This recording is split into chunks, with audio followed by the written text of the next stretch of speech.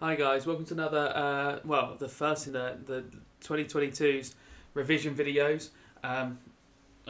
Professor Rosa is as always here with me recording these, aren't you Bubs? So we're just going to go through all of Theme A because for my students they're doing their mock exam next week and they're doing a themes paper. The themes paper is obviously set out differently to the religions paper. The religions paper you get question paper with spaces to answer on. Don't forget with the themes paper you're just going to get a question paper and then separate A4 paper which is going to have lines on it. So thanks dog. So please don't answer, I'm just going to get this dog out of the way, please don't answer your questions either in the mock and especially not in the real exam on your in the answer book, in the question booklet, okay? So you've got to put your question booklet to one side, your answer booklet to the other. Now my students, everyone at Horizon, you are doing themes A, B, D and E, okay? All, I don't know how to remember it. There's meant to be a thing with letters. All the ones I have are rude and are going to get me in trouble. A, B, D and E, what can we do? All bats dance everywhere. I don't know.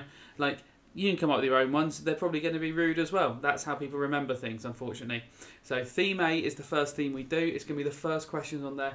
Like with all the exams, it's going to be when you get to that paper, 1 mark question, 2 mark question, 4 mark question, 5 mark question, 12 mark question. We will do some of those as we go through, so I won't explain them now.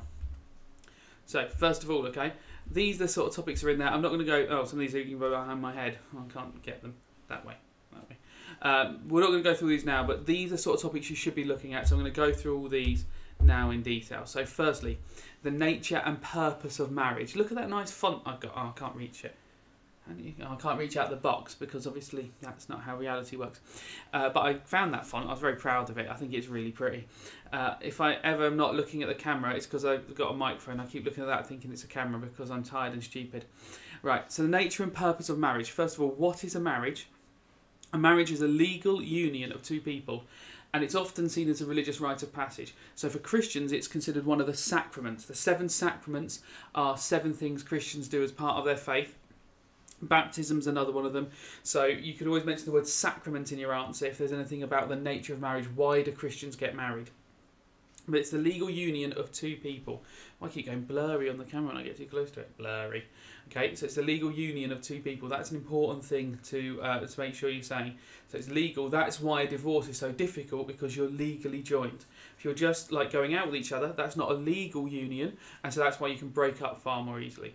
A traditional marriage will often involve vows, promises to God. That's all a vow means. It's a promise to God. An exchange of rings. Okay, exchange of rings.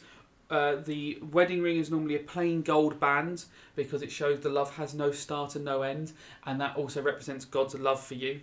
You might not agree with that, but that's what it's meant to represent. So the engagement ring is the one normally that has a diamond in it. Traditionally, the wedding ring, the wedding band, is just a plain band. No beginning, no end, okay? Another term that you could use in any answer about marriage, okay, especially a 12-mark question about marriage, if you wanted to start talking about why people wouldn't get married, is cohabitation, okay? Cohabitation is the idea of living together as a couple without being married, okay, or in a civil partnership. So if you're girlfriend and boyfriend and you buy a house together, you are cohabiting, okay? If there's a full question on cohabitation, and there could be, you can talk about the pros and cons of cohabitation as well. Pros, you get to know each other better, okay?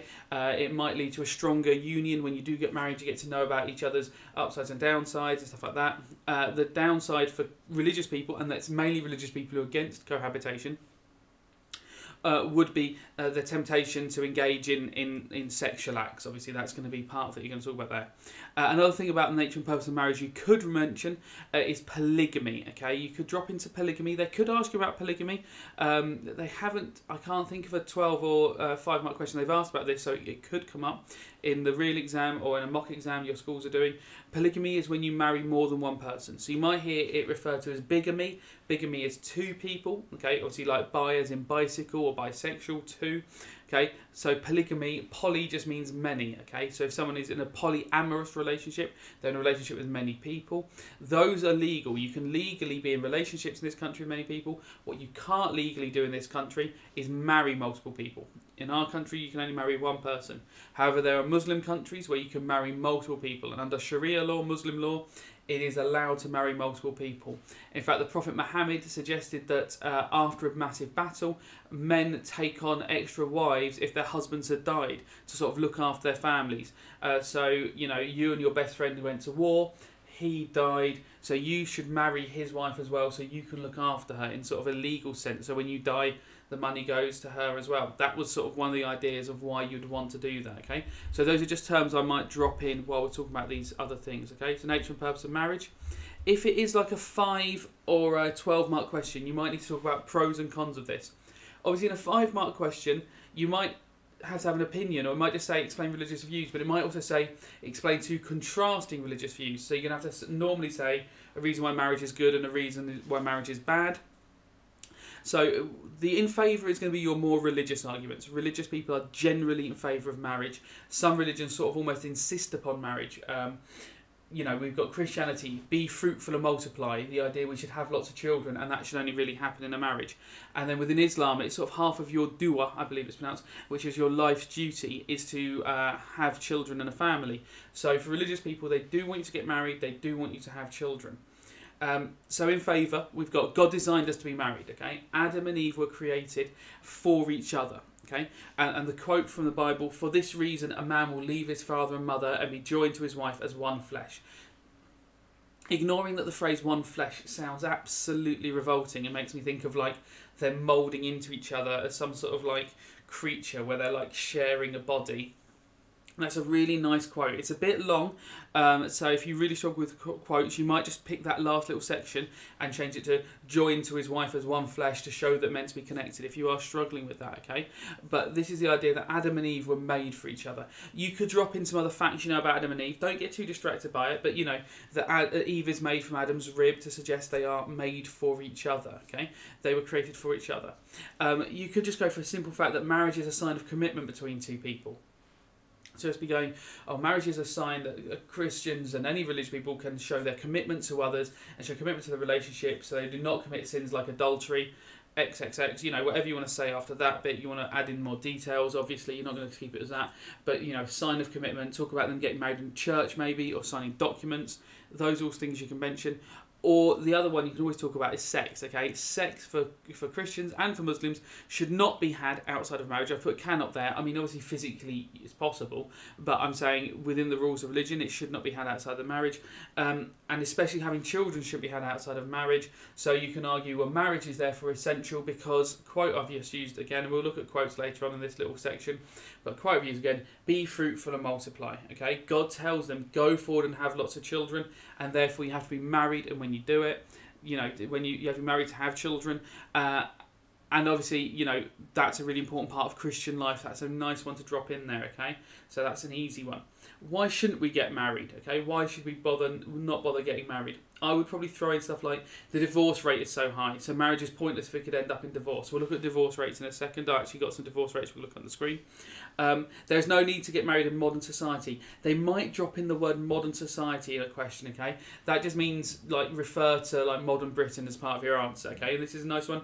In modern society, there's no need to get married. A couple could just be in love and have children. There's no longer expectation to get married. Many people aren't married and have children, so why bother? And then you can bop in this one again, which I actually quite like as a point. A traditional wedding is very expensive. Now that's an easy fact to say. How do we link it more to the RE stuff? Well, you could go, and that money could be better spent, and you could start saying, oh, you could donate that money to charity, showing that you've thought about why, like you could then link that into sort of a more religious angle. I think that's quite a nice little argument you could make there. That's a sort of a strong one. This could come up as a 12 marker. Definitely, I could see it as a strong 4 or 5 marker. Explain two Christian teachings or two religious teachings about the purpose of marriage. I could really see that coming up, and doing one in favour or one against wouldn't be a bad way of doing it. I could see that being a nice question. Divorce, okay? So if marriage is the legal joining of two people, divorce is the legal separation of two people. In the UK, divorce is legal and people can marry as many times as they wish, as long as they have been divorced. Okay, you can only remarry once you're divorced. Right, so you could marry the same person every year and divorce them if you wanted to. That is within your legal rights. You could fall out every time Christmas comes around. You could fall out, divorce, and then get married again for Valentine's Day if you so wished. You cannot marry until you have divorced, though. So until you're divorced, you're still married to that person, and you cannot legally get divorced until that point. Why should we allow divorce? Okay, so there's simple reasons that we're going for non-religious. Okay, the couple have fallen out of love. There's been abuse in their relationship. It's terrible, but that's a nice, easy thing to write about. So the 12-mark question, don't forget, you can happily talk about non-religious arguments. You could talk about cheating, but we can bring that to a religious argument as well. You could talk about money problems and stuff like that. So all those reasons why people do really get divorced. In a 12-mark question, you can mention those and milk as many marks out of them as you can.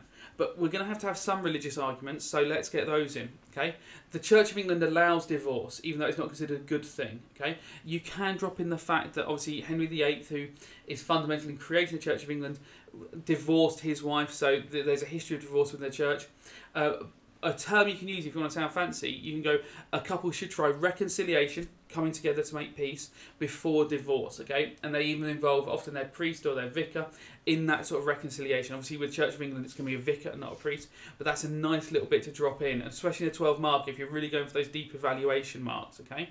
The other one you can drop in, it's a nice one, if one of the couple has committed adultery. The Bible says, thou shalt not commit adultery.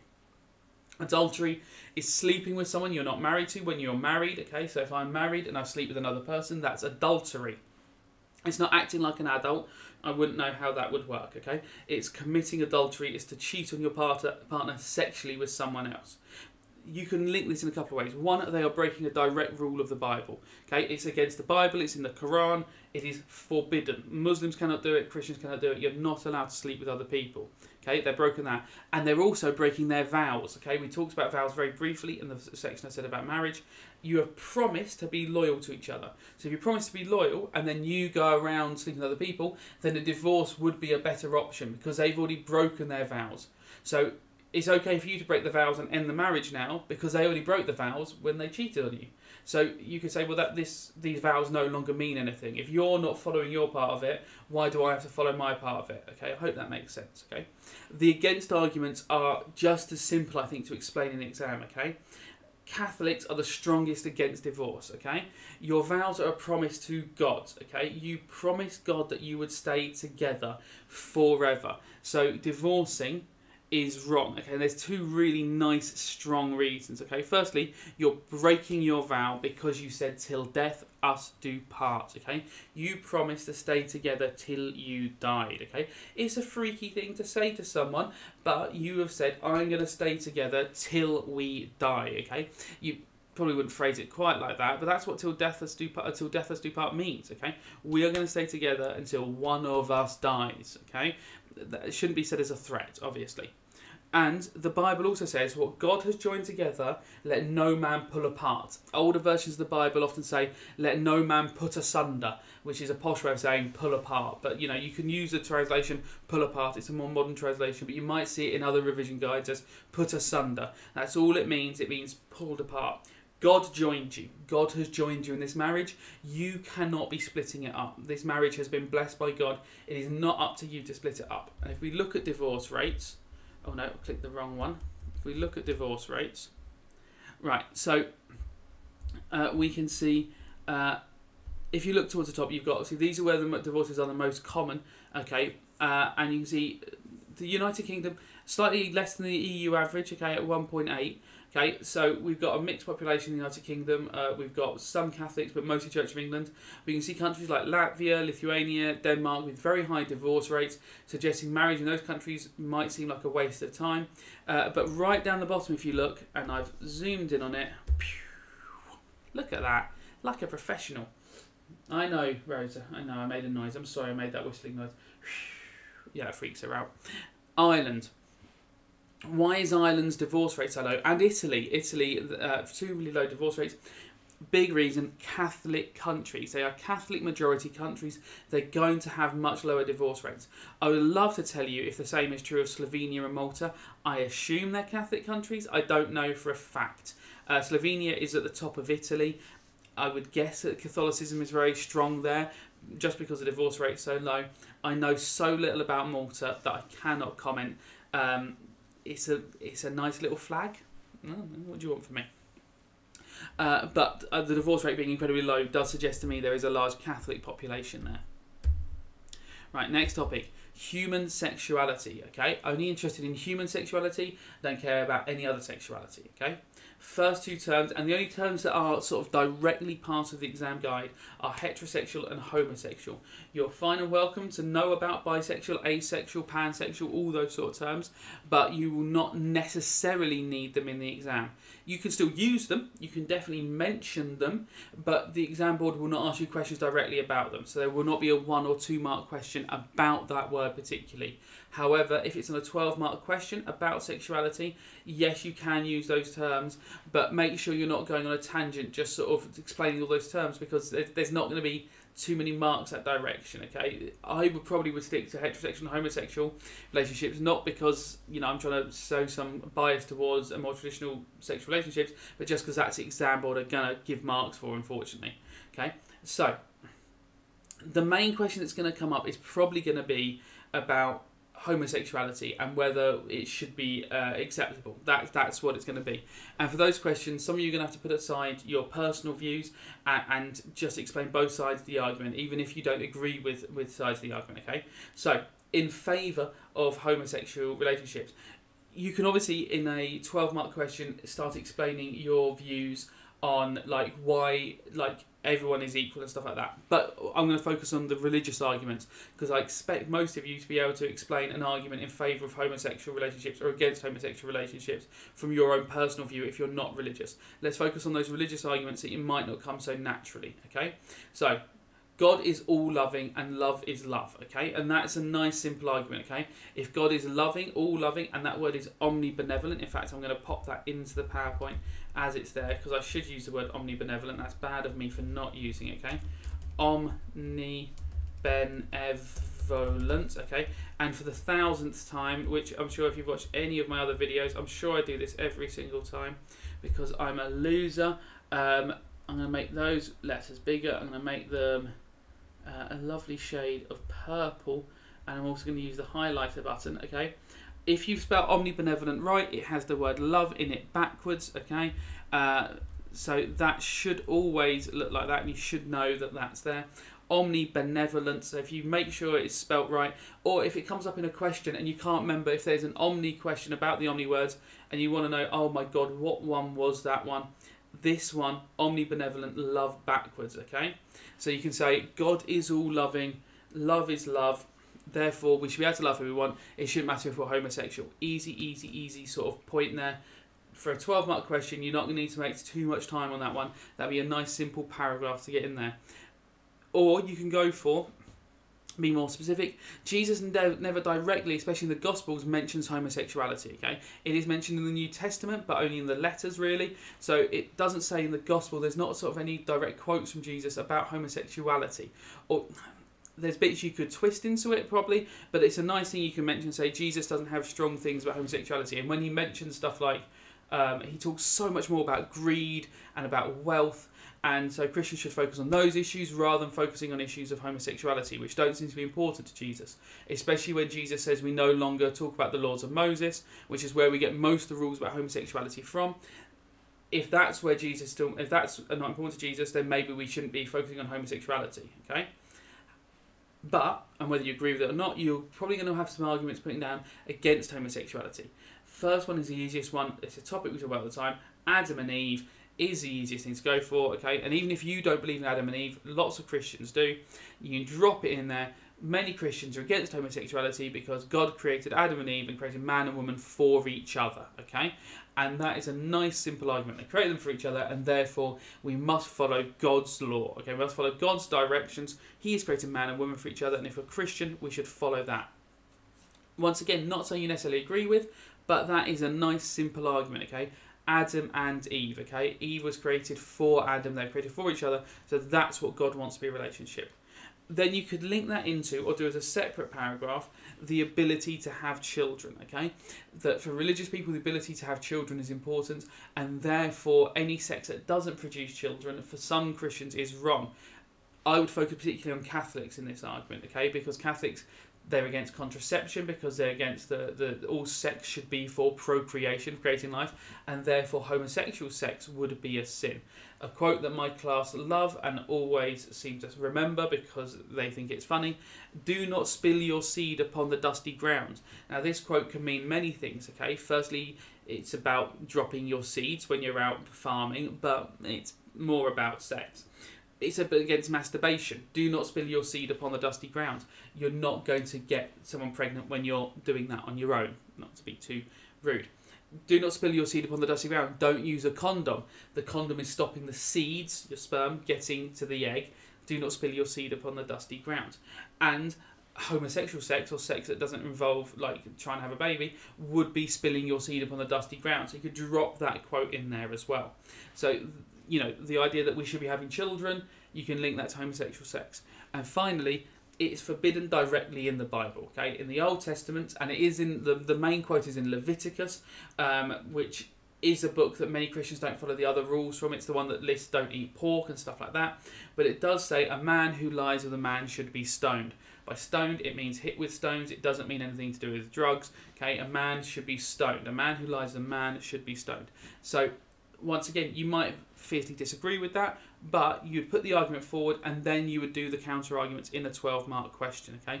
Or if it's a 5-mark question with two contrasting views, you would just do those sort of 2 paragraphs, okay?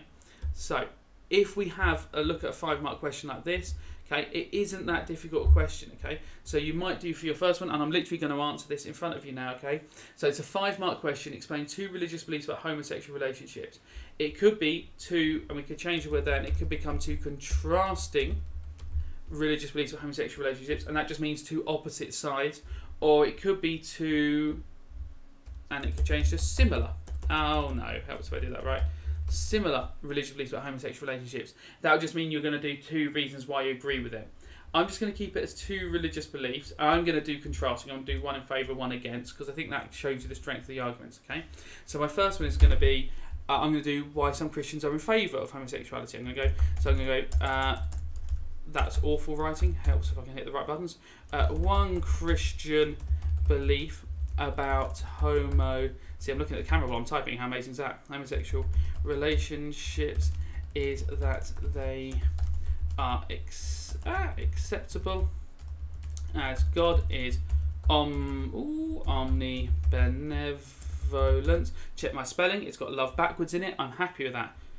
This means he is all loving. Therefore, always throw a therefore in there. Examiners love therefore. This means that God would want you to be happy with whoever you love. Okay, it's a simple argument. I'm not going into too much detail. I've explained homosexual relationships. God is omnibenevolent. I've thrown some religious knowledge in there. This means he's all loving. I've explained, and I've then linked it back to the question. God would be happy with whoever you love. It's not a very complicated one. I'm not going to get my 3rd mark because it's 5 marks, but I'm going to get 2 marks out because I've not thrown any quotes in there. I'm saving my quote for the other side of the argument because I've got a really nice simple quote for this one. Okay. However, some Christians, and I'm going to focus on Christians for both sides, but you could, because it just says religious beliefs, you could go on Muslim argument, and there are strong Muslim arguments against homosexuality as well. It's forbidden in the Quran. It can be punished with death under Sharia law.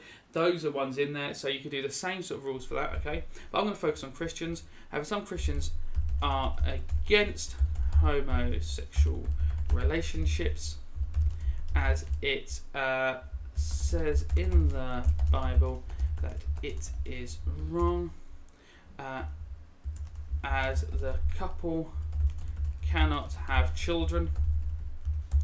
Now I'm going to use a quote. I didn't mention this one. The Bible says, "Be fruitful and multiply." Great quote to use. That means go and have lots of children. And homosexual couples cannot do this naturally. Okay. Now, in a 12-mark question, so I'm just going to have some water. I don't know if you've tried this. It's unbelievable. It's like Coca-Cola, but like see-through. It's amazing. In a 12-mark question, you would then put another counter-argument. You could put like loads of counter-arguments on that and be like, however, in modern society, you know, and all these sort of things. You could cut apart these arguments and come to a conclusion. But this is a 5-mark question. You've got your quote in there. That's an easy 5 marks. And I've only really used 4 sentences, 4 not very long sentences, okay? This would be a nice, simple answer. I don't know how many words individually I've used there, but not a huge amount, okay?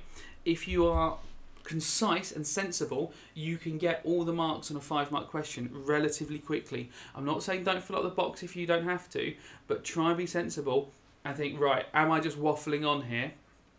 Have I answered the question? Look at the question and make sure everything you're saying is answering it, okay? Like, I didn't need to go into too much detail about anything else. I was like, right, this is all just answering the question, okay? Nice one. Contraception, okay? Contraception is any method that is used to prevent pregnancy, okay? A method is used to prevent pregnancy while having sex, I should say. Obviously, the easiest way to prevent pregnancy is not having sex, okay? I keep staring down the microphone like it's a camera because it's got, like, it looks a bit like a camera. I am an idiot, okay? Contraception is something that prevents pregnancy during sex. The most effective way of preventing pregnancy is a word called abstinence. Abstinence is to abstain, to not do something. So if you don't have sex, obviously you're most likely not to become pregnant unless you're the Virgin Mary or in a very tricky situation where, you know, somehow you've been artificially inseminated, I suppose. But most people are not going to be getting pregnant if they've not had sex. Contraception is to stop you having babies when you are having sex. Contraception includes hormonal methods and barrier methods. Hormonal methods are tablets, pills, patches, what's it called? The one in your arm. Implant, thank you. Why am I saying thank you? I'm saying thank you. I'm just too tired. Anything that releases a hormone that stops the body getting pregnant. Those at the moment are exclusively taken by women. The male pill is being developed, isn't yet available on the market, but will exist one day. That would be a male hormonal treatment. They all stop pregnancy in different levels of effectiveness, but they do not necessarily they do not stop sexually transmitted diseases. The ones that stop sexually transmitted diseases are what are called barrier methods. Barrier methods is something that puts a barrier between the sperm and the uterus, and those methods normally put a barrier between any fluids exchanging between the two people. This would be stuff like condoms and the femidom, particularly. The condom and the femidom, the condom being the most widely used sort of form of contraception, stops the transfer of sperm towards the egg, but also stops the transfer of bodily fluids and diseases, okay?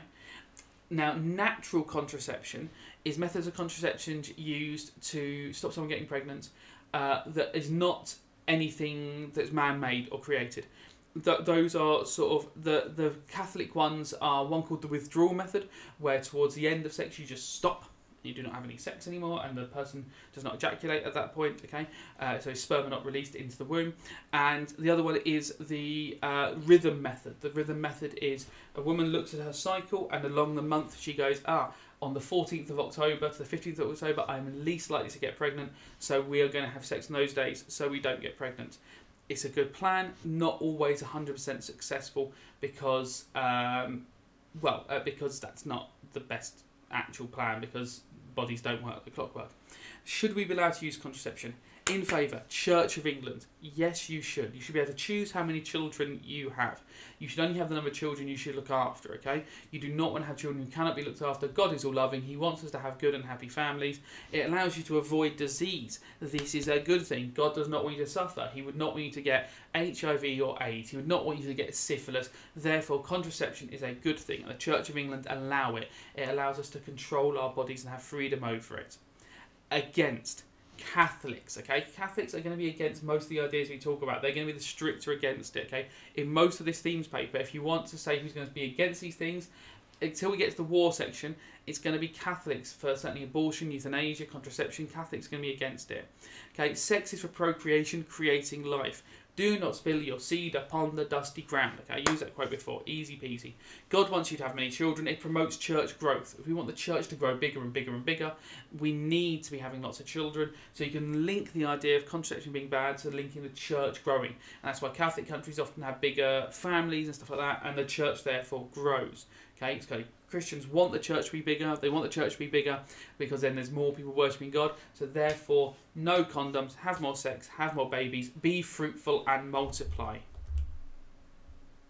Sexual relationships. Oh, we talked about these words before. Adultery, a sexual relationship between a couple not married to each other, but married to or in a relationship with others. Sometimes called an affair. An affair encapsulates all of the aspects of it, like the emotional side of it as well. Adultery is just the act of sex within that.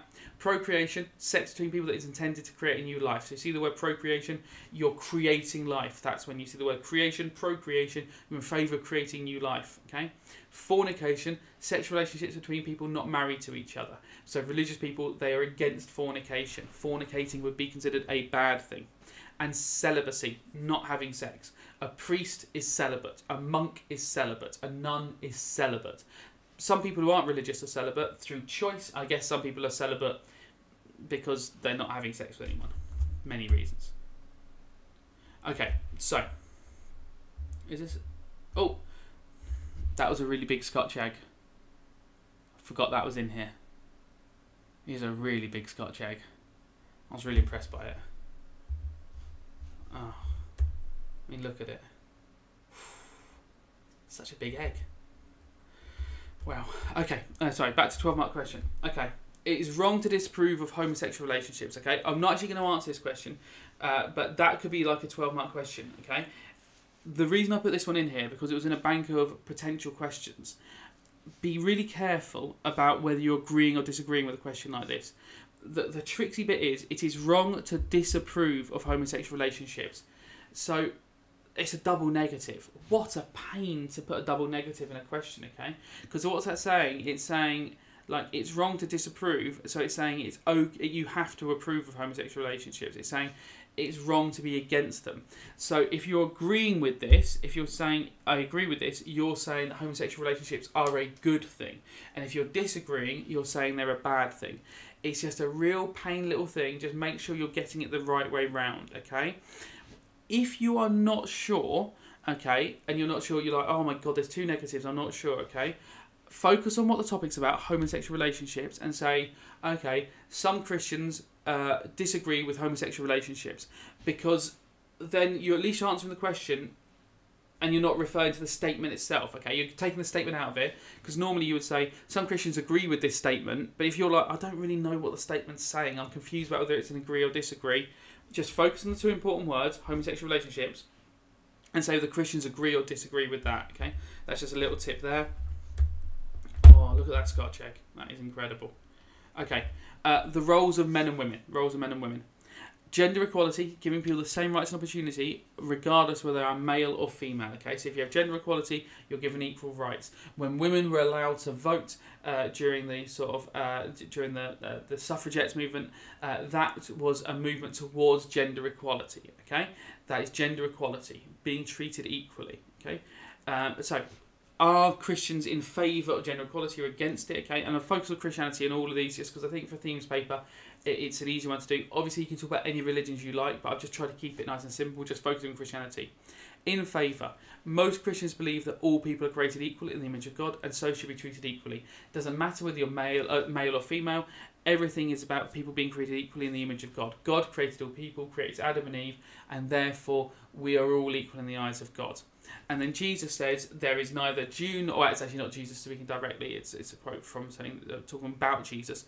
There's neither Jew nor Greek, slave nor free, male nor female, for you're all one in Christ Jesus. Okay, and it does do it that way round for some reason. Okay, if you are really struggling to remember that quote, you could just try and remember male nor female. It would be much shorter, but if you needed to sort of shorten it down, go like in the Bible, it says there are not male nor female. I might take the last two sections together, male and female, for you're all one in Christ Jesus. If you can remember the whole quote, great, but some people struggle to remember full quotes of that sort of length. So, male nor female, for you're all one in Christ Jesus. It doesn't matter who you are, it doesn't matter, your gender. you're all one in Christ. Jesus loves us all, okay? And then you can drop in omnibenevolence there. God is all loving. He loves us all equally. We're all going to go to heaven together, so it doesn't matter whether you're male or female. These are all strong arguments that all people are equal, okay? Men and women are equal. Nice ones. I think the against ones might be at gut instinct a little bit harder, but actually there's some quite simple ones we can go to, okay? Some Christians may argue that examples of the Bible reflect traditional gender roles. So what I mean by that is that the Bible suggests that men and women are not equal and have different roles, that we have different roles in society. And you can link that to Adam and Eve. Adam is created first. Eve is created from his rib. This suggests that Adam is superior to some Christians, okay? They're like, Adam is the more important figure. He's more important, so you should focus on Adam first, and he's more important than Eve. They were not created equally. Adam is created from the dust of the ground. Eve is just a rib that is pulled out. Adam is more important. And then you could even focus on the fact that Eve is the first one to sin in that situation. When we talk about the temptation, it is Eve who's tempted by the serpent, the devil. Eve is tempted and Adam eats it second. And then God separates men and women at that point with the punishments. Women are given the punishment of pregnancy. Men are given the punishment to work in the fields. And you could argue in a 12-mark question that shows that men and women have not got equal roles and are therefore they don't need to be treated equally. You could then put, as like in your conclusion, they have different roles, but they're still equal in God's eyes. But then a nice little quote to throw in at the end: women must remain silent in churches. Women must remain silent in churches. Now, for most Christians, this goes, or for a lot of Christians, not most, for a lot of Christians, this refers to they shouldn't lead church services. And it's one of the big reasons why Catholics do not allow female priests, female bishops, female cardinals, or a female pope. They do not allow that because women must remain silent in churches. It is a man's job to lead in the church. So they're not meaning women must remain silent in church as in they come into the church and they can't talk to anyone, they can't sing the hymns. It generally is taken to mean that women cannot lead a church service, okay? Whereas men can. So the priest is always a man. And is that the last one? Oh, some 2-mark questions, okay?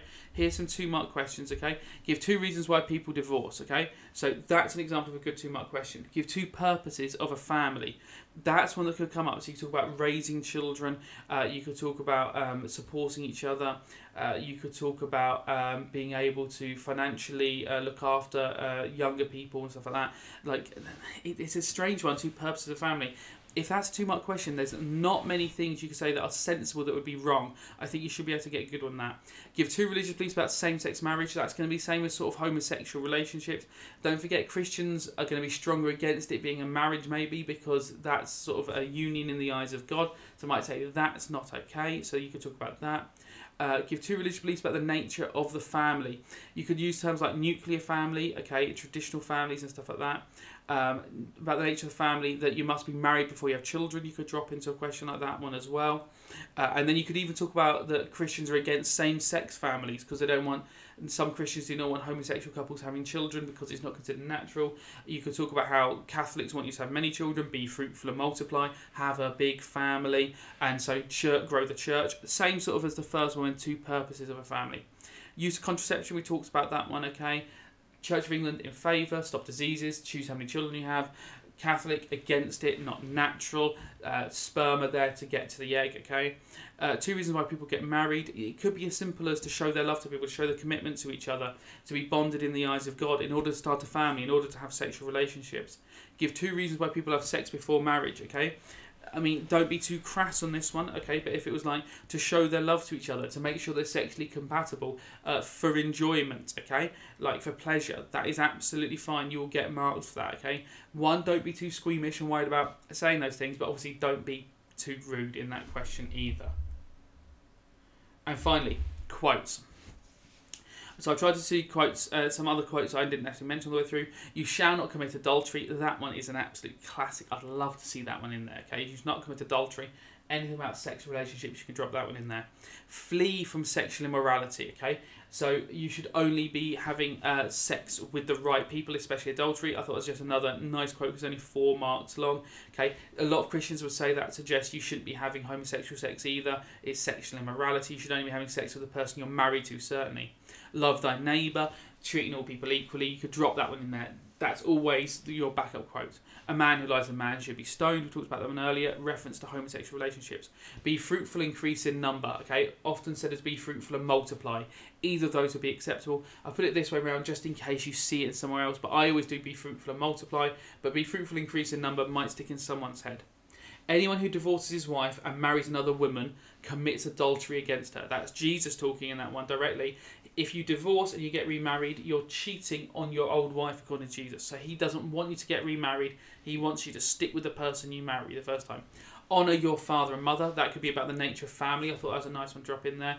So God created mankind in his own image. In the image of God he created them. Male and female he created them. You could show that this shows that God created man and woman and he created them equally at this point. Okay, and that's just a nice way to talk about that. I thought that was a nice quote at the end. Once again, long quote, you might remember all of it. Maybe you just remember that last section. Male and female he created them, to suggest that God created all people. He created men and women equally. And I think, have I got any more on this? Let's click the button and see what happens. I think it's going to go to a white screen. Just a white screen. Okay, if there are any questions, obviously if you go to Horizon, I know people who don't go to Horizon watch these. I don't know if comments are on these. I'm not sure if comments are turned on these, but feel free if the comments are on to leave a question and I'll try and address it in another video. If you are at Horizon, just send me an email or come and speak to me in my classroom and I'll try and address something like that in a video, or I'll just tell you then and there. Good luck in the mock exam next week as it is. Rosie, you want to say bye-bye? No, she doesn't. She hates you all. We've got to look at that Scotch egg again, just quickly. Look at it. Look at that Nescafe in the background. I love a Scotch egg.